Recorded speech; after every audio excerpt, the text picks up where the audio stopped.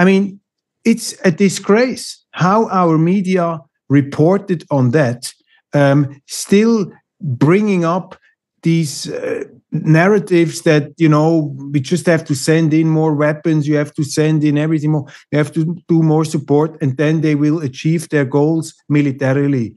And I'm not the military expert, but I just can say from the one-sidedness, that something is just not right, that the media are in a kind of propaganda mode at the moment. And this, of course, destroys, even in Switzerland, the ground for a neutral behavior, because people say, you have another opinion. You're on the side of Putin. If you're neutral, you're helping the aggressor. That's wrong.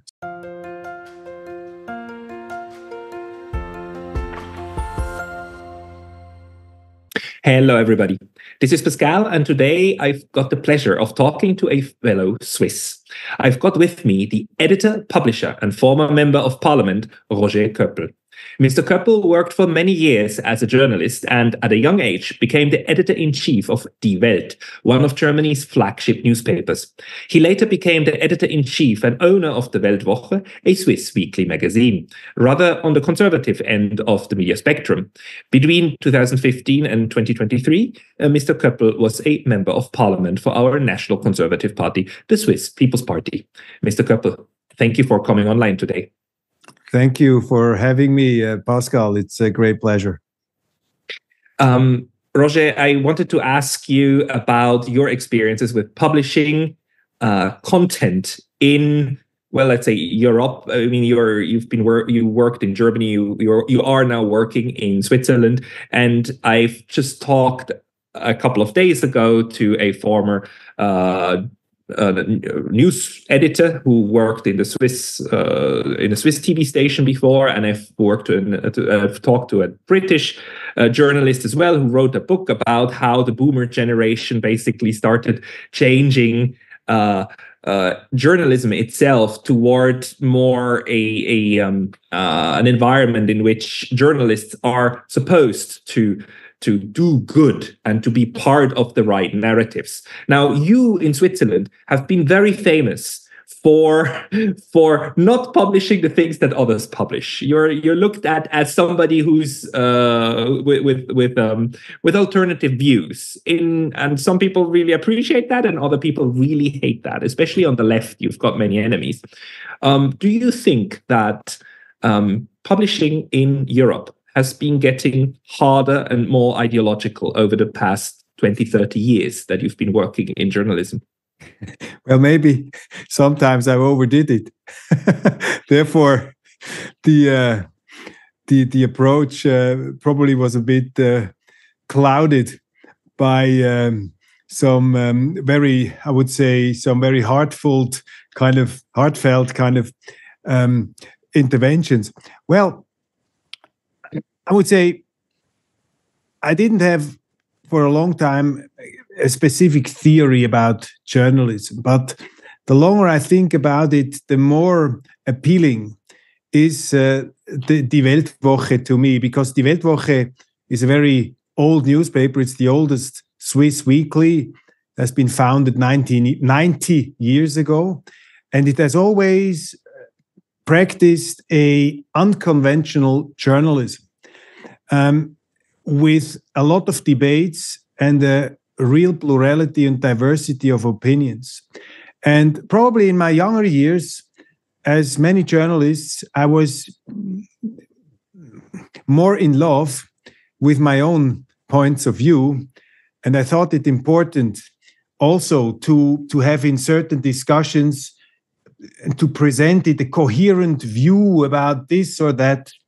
And the longer I work, and especially today, and this somehow answers your question, I think especially today, it is extremely important to always go against the grain, always to question the official narratives of good and evil in order to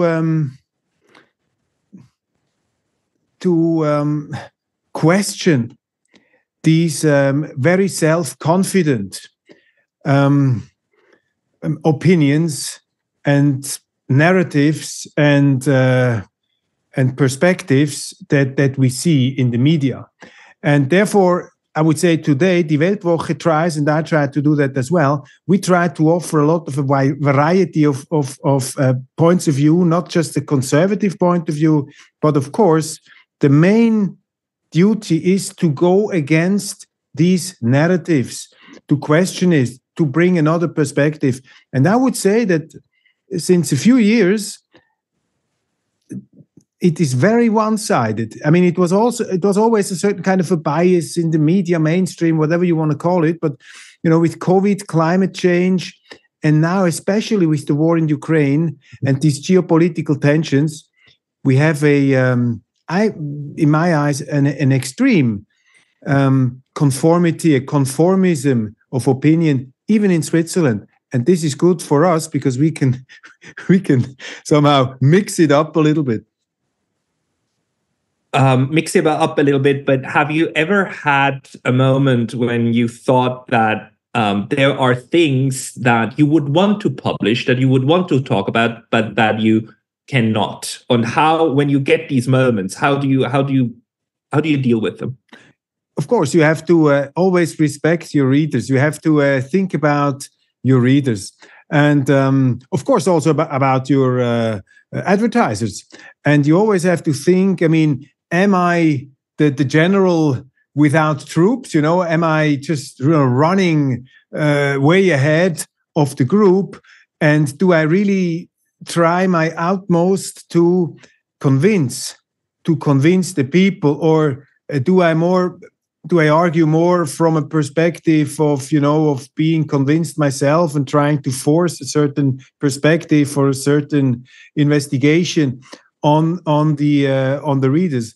So I would say you always think about this in polarized situations. Let's talk about Russia or the war in Gaza, and you see, there is a lot of tension out there. How far can I go?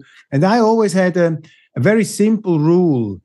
I said, I publish everything that I could defend in front of a group of 1,000 people who are militantly against the article, against the opinion or the result of an investigation that we have researched. Would I be able to explain to this group of 1,000 enraged people what we are doing? And could I convince them? And if I have a feeling that I could do that, then I do it. If I think I'm on too thin ice, I won't publish it. That's a smart way of dealing with it, because at the end of the day, you will be attacked, right? For certain things that appear in your paper. Now, have you found because you published issues rather to let's say conservative side of things, but you also have lefties who write for you. I mean, I just wrote an article for you, and which groups at the moment do you find easier to work with on the ideological spectrum? Well, with the war in Ukraine, I was between all the chairs. I was at that time, I was still in parliament when everything took off. And from the beginning, I brought another perspective. I'm always mistrusting, the overall demonization of one part is very, you could say, simple-minded analysis, that in a war, I mean, every war is a continuation of politics, as we have learned. So you have to understand the politics before a war. That's what you are doing in your great discussions you have with different people. And this is what will be offered. And the climate at that time in Switzerland was, you had to be against the Russians. You had to condemn the Russians, because otherwise you were like a fifth column. You were a traitor. You were you were a supporter of the Russians. And this, you could say, moralizing perspective, which was blind, or which tended to be blind towards analysis. I was attacked from all sides. But I was noticing that as soon as I started to get deeper into the discussion, to bring in different writers, different authors, that people started to think. And the interesting thing was, I now have people from the right-wing side who are just shaking their heads and saying, what is the matter with you? You're totally wrong. Then I have people from the conservative side who would say, finally, you noticed the bad qualities of the American foreign policy. And you have always also people from the left, which is very astonishing. We have contributors like Oscar Lafontaine, the former president or leader of the Social Democrats, and the doyen of left-wing politics in Germany, also from Austria. I noticed that the classical ideological front lines are somehow broken up. And I would say that it's so important, and this is the essence, I would say, of our culture. And I would say you are also in the same genre. I mean, you are an intellectual, you are an academic, and you take the freedom to question everything and to bring in perspectives that are otherwise too much in the dark. Sometimes, and you work on that, and you try to do it better and better, to hold the conversation open. And I think this is so important at the moment. And I feel that you get interesting responses from all ideological camps. But of course, you still get a lot of attention and criticism when we publish the whole Tucker Carlson interview in our newspaper. I mean, I got some furious emails, and they say, Roger Köppel, now you have definitely crossed the Rubicon. This goes way too far. And then I start to argue. I say, come on, I mean, we have to, you have to listen to the other side. You just cannot bunker yourself into your own perceptions. Doesn't work like that. Why do you think that? Because I perceive it the same way. Right now we are seeing a huge, maybe not a realignment, but a reshuffling of what used to be classical party lines and not lines, but topics, right? And we see this very interesting kind of coming together of conservative and lefty sides. We see that in Europe. We see that in the United States. Tucker Carlson on his show several times interviewed Jimmy Dore or Glenn Greenwald. The lefties of the US, and the real ones, not these the kind of. What do you call them? Kind of the democratic left, but the actual the people who want to change the political system itself, and we've seen them aligning, and we see that, I think, happening in Switzerland too, to a good degree, because I just also started this kind of left for neutrality. A little call for that, and we had a lot of problems getting traditional social democrats, especially social democrats in parliament, to sign up. We didn't get a single one, but we got a lot of communists and a lot of unionists who sign up to this cause, which is something that is currently demonized as being conservative and right-wing, or even ultra-nationalist right-wing. And we see this working together. Why do you think is that? It's an interesting question. I would say this is a human characteristic, of course, that societies, the majorities, or the emotions, whatever you want to call it, start to overwhelm a lot of people. And it always takes a bit of courage to stand out. And if we take this war as an example, of course, I mean, the people have not the detailed knowledge of foreign policy in the eastern part of Europe. I mean, Putin, the Russian president, is generally in Switzerland viewed as a autocrat or even a dictator. There are people who come out from the Cold War, then they see the military aggression, they see the small country against the big country, and so your emotional sympathies are automatically probably on the side of the little one, of the attacked, of the and the further context is not taken into account. And what I think is a special characteristic of our time is that this politics of emotion, of you would say moral absolutism, that you tend to attack everybody and to disqualify him morally if he disagrees with you. We have seen it in the climate discussion. I mean, I'm not against protection of the environment, but basically we didn't have an open discussion about what's the best way to address this. You would be automatically attacked as a climate denier. You had the whole COVID discussion where our government had a huge amount of power, and we were also automatically questioning this, not because we said there was no virus around or there was just a world conspiracy, but because this is the essence of democracy. And this kind of dominating discourse, which was perpetuated by the government, by most of the media, and by some kind of a more majority. I don't know whether it was a majority of people that created an atmosphere. And when we came out finally of the COVID discussion, then started this war in Ukraine, and the emotions started to rule again. And I have complete understanding for these emotional reactions.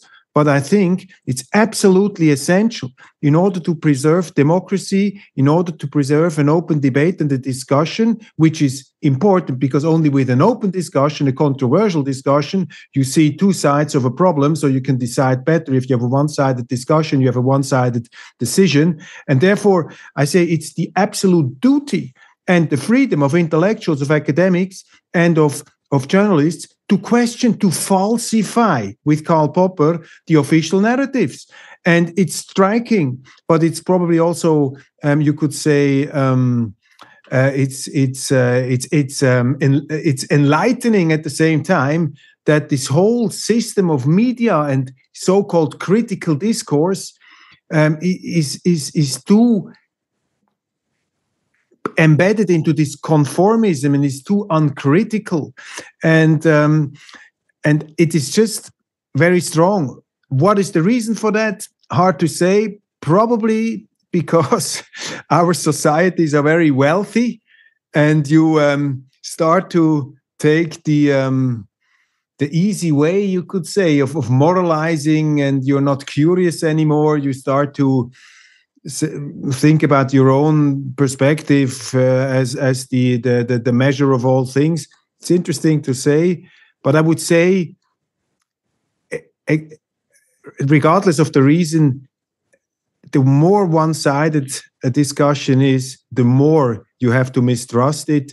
Don't trust anybody, don't trust anything, question everything, and this seems to me the only path you can go. Yeah, I agree with that.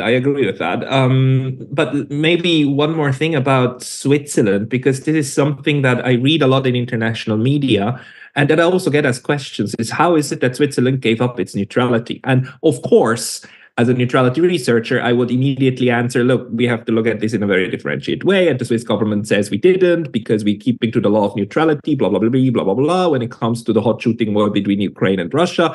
But in the structural conflict, we've taken sides. We are with the good ones versus the evil Russians.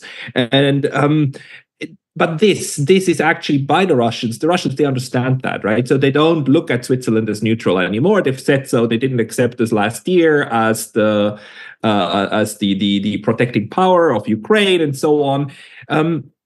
If I look in my research at how Switzerland acted and reacted during the Second World War and even during other wars, I see a far stronger tendency toward actually maintaining some form of political equidistance together with, keeping to the law of neutrality in some way, one form or another. But this has changed now.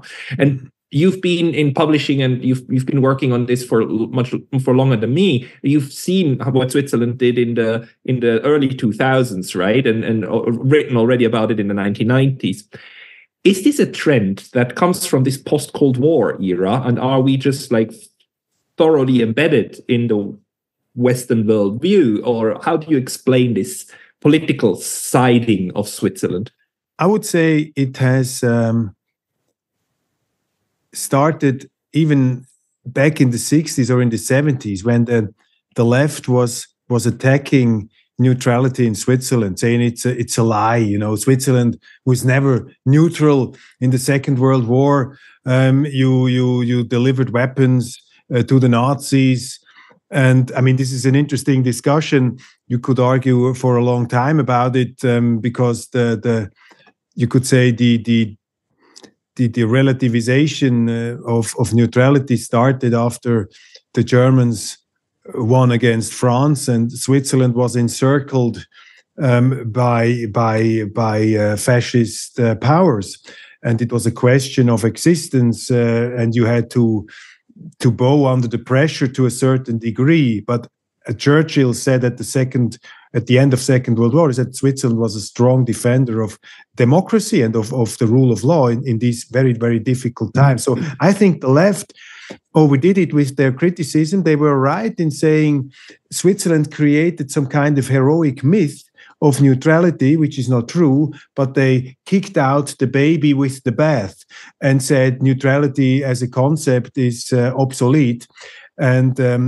which I think is not the case. But this is the way I was also formed and educated in school, at university. Neutrality had even at that time a very bad name, but because of the end of the Cold War, because of the situation that we were not confronted with these kinds of wars, the question of practical neutrality didn't come as urgently as it is here now. And I see in Switzerland a general tendency since many years to give up this neutrality. I mean, you can look at our government, who started to interfere in international discussions. They started to give comments on this and that. They said, okay, we were pro NATO intervention in the war in Yugoslavia, which is, by the way, everybody says we didn't have wars in Europe since dozens of years. Russia, that's the first war since the Second World War, which is not true. The people are forgetting. We had a war in NATO.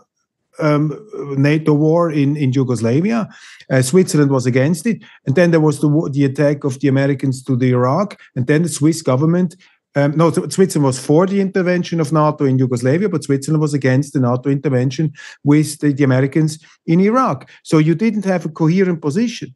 And now, what I saw at the moment when the Russians walked in, I just saw the total triumph of emotion. And for me, it was interesting that even on in the right side of the spectrum, FDP or SVP, these are the more conservative liberal parties, and there were so many people who fell back in this Cold War logic, and even newspapers like the Neue Zürcher Zeitung, which I worked for 8 years, and I was, the NZZ was the strongest defender of neutrality during the Second World War, and they just throw it out of the window. So there is really a tendency that of Switzerland giving up itself in several ways, also vis-a-vis the European Union, where we try to integrate ourselves even more, and giving up neutrality, which of course is a very demanding position, because you're holding distance to the good guys and the bad guys, and everybody wants to have you on his side in a war. So the neutral position is, in spite of what our media write, they say, well, that's the profiteering position. It's a position of cowardice. On the contrary, it takes courage, it takes backbone to hold the distance. And I hope that neutrality will return. And I think it's so important, because in your program, when I watched your interview with the former ambassador Jack Matlock, at the end of this conversation, you came to the point where even the American ambassador had to say, we have to find new spaces of neutrality, because in war times, a neutral space is the only hope for peace. I mean, if you don't have a neutral place, a white field on the map, where should the haters come together? Where should the warring parties start to talk to each other? Otherwise, if you don't have a neutral country like Switzerland, a permanently neutral country, only the weapons rule. And this is a bit the situation we have now. Yeah, the problem is that the logic, I call this the logic of war and the logic of neutrality. The logic of neutrality is one that tries to de-escalate because it naturally wants to keep a distance from both centers that go to war with each other. And the logic of war wants to get rid of these neutral spaces because it works against them. And it's not somebody, but that's just how a system works, that it's kind of action and reaction. So as soon as we have a war, that there are forces that will try from both sides to diminish the impact of the neutrals, right, and make them smaller. And we've actually seen this the neutrality becoming smaller. On the other hand, wars always lead to new neutralities and new neutral spaces being born. So I'm not that worried. The thing is, we might lose the know-how how to use neutrality smartly, because you can do a tremendous lot of harm with it. If you look at the way that neutrality was first destroyed and then completely discarded in Ukraine, Yeah, and the important thing is, if you, and this is, it just comes together for me as a Swiss and as a journalist, I would say, as a neutral, as a citizen of a neutral country, what is, you could say, the philosophical ground of neutrality? I mean, you can argue, of course. You can say, well, neutrality, that's a way of doing business in war times, which it is.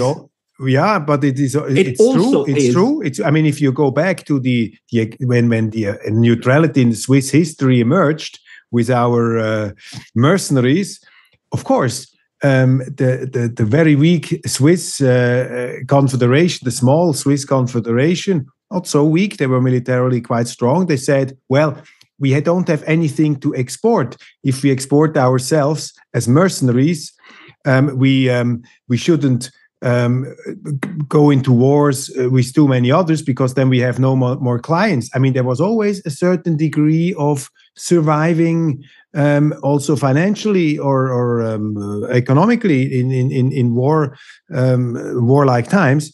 But I would say that after a certain period, neutrality became the formula which enabled Switzerland to survive so many difficult wars, the 30 Years' War, the First World War, the Second World War. And the philosophical ground of that is, to me, that you start to accept that war is some kind of a terrible reality, and that you cannot, in almost every circumstance, probably not in every circumstance, but in almost every circumstance, there are always two sides of a story. Every warring party is absolutely convinced that they are right. So you have to hold a certain distance. If you don't accept this distance, if you think that you have psychologically the duty to always take sides, to give moral absolutes in order to make sense of what is happening, then you're destroying the mental framework of neutrality. So if you want to be a neutral country or a citizen of a neutral country, and especially as a journalist, you have to enable the people to gain a certain distance to these emotions which necessarily come up, and these pressures you mentioned before, because every war party wants to drag you in. And how can you keep the distance if you're not willing, or if you get not presented different perspectives? This is why it is so dangerous that the media are so one-sided. I mean, I would say we have propaganda now in the German-speaking media. Let's look at the situation on the ground in Ukraine, Avdiivka. I mean, it's a disgrace how our media reported on that, still bringing up these narratives that, we just have to send in more weapons, you have to send in everything more, you have to do more support, and then they will achieve their goals militarily. And I'm not the military expert, but I just can say from the one-sidedness, that something is just not right, that the media are in a kind of propaganda mode at the moment. And this, of course, destroys, even in Switzerland, the ground for a neutral behavior, because people say, "Oh, okay, you have another opinion. You're on the side of Putin. If you're neutral, you're helping the aggressor." That's wrong. Switzerland was neutral after Germany invaded Poland in 1939, and Switzerland was not on the side of the Germans, not at all. And also morally, personally, the people in Switzerland, they were not on the side of the Nazis. Probably a few might be, but this is the problem today, that with these kind of one-sided media and this kind of propaganda, unfortunately, you destroy the mental base of neutrality, I think.